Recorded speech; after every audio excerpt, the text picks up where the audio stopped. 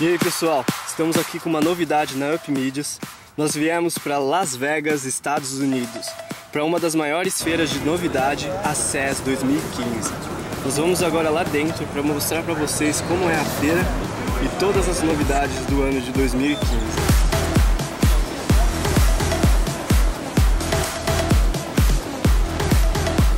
Estamos aqui no stand da Intel para mostrar para vocês as novidades deles. Hi, Upmidias Brazil, Martin Chang from Intel. Aqui um dos notebooks novos da Asus, no site da Upmidias.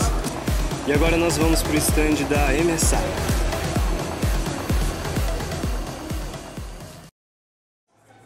Agora estamos aqui no stand da MSI com o Vincent Chen. Hi Vincent. Hi. Agora o novo GS30 com 13 polegadas e a sua Dockstation com placa de vídeo externa. This is the GS30 Shadow with gaming dock. This is a very unique gaming ecosystem that we've designed, and the reason why we've created something like this is because a lot of people have been looking for a solution to extreme mobility but still retaining high-end performance in a laptop, and with this gaming ecosystem we achieve that.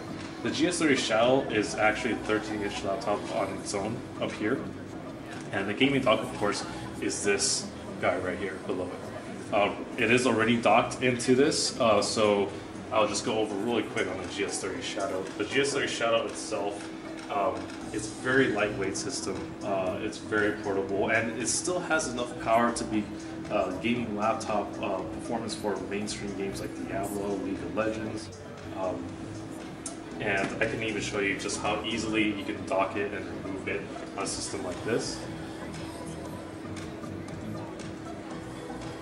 Now you will need to shut down the system if you're going to switch in between the integrated graphics or the desktop graphics inside the gaming dock, because it's not hot swappable yet, and so basically you will just have to restart it when you do that.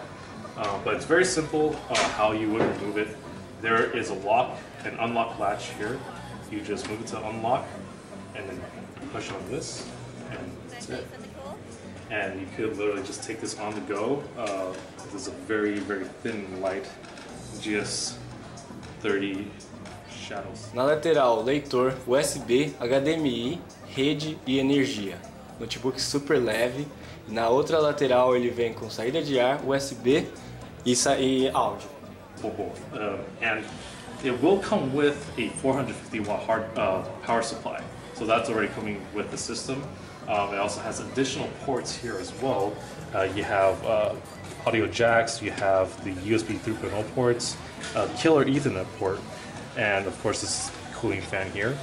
There is also a 3.5-inch hard drive bay that you can actually provide additional hard drive space in the gaming dock. And it connects via the PCI Express docking slot. So once you've installed it, pretty much that's the proprietary system. It will utilize everything from that and makes it very easy to install.